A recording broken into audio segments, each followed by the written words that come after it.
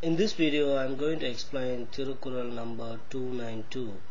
This is under the chapter called Vaimai, meaning speaking the truth.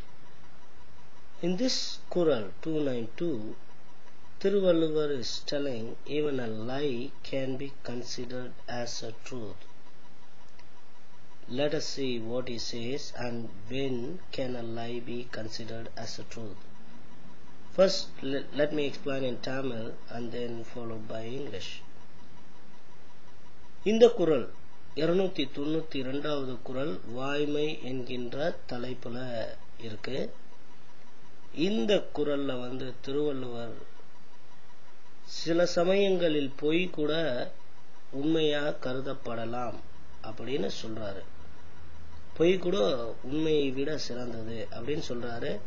என்ன சொல்றாரு, எப்ப ஒரு பொய் உண்மையா கருதப்படும் அப்படின்றத பார்ப்போம்.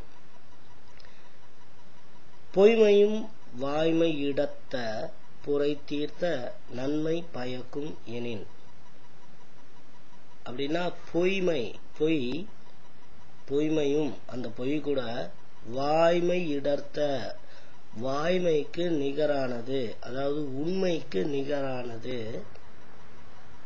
எப்ப புரை தீர்த்த நன்மை பயக்கும் எனின், புரை தீர்த்த துன்பங்களை தீர்த்து ஒருவருக்கு இன்பத்தை கொடுக்கும் பொருட்டு ஒரு பொய் கூட உண்மையா கருதப்படலாம்.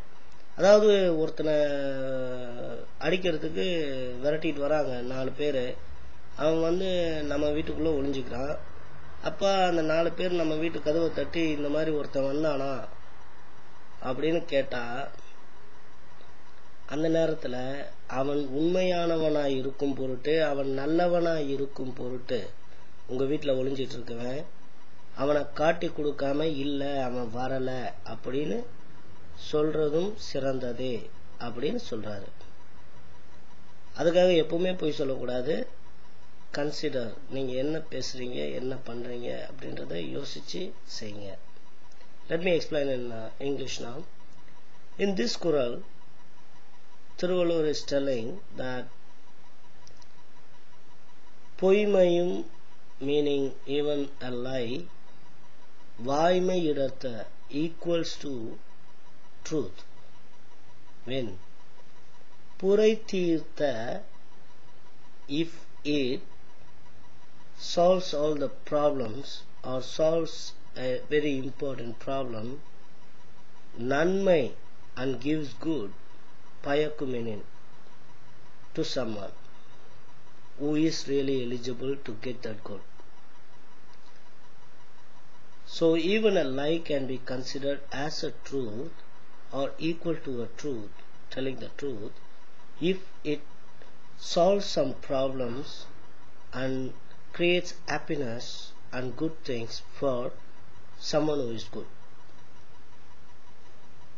Let us see an example where 4 or 5 people are chasing someone who is a very good guy, and let us consider these 4 or 5 people as gundas or rowdies or whatever you call.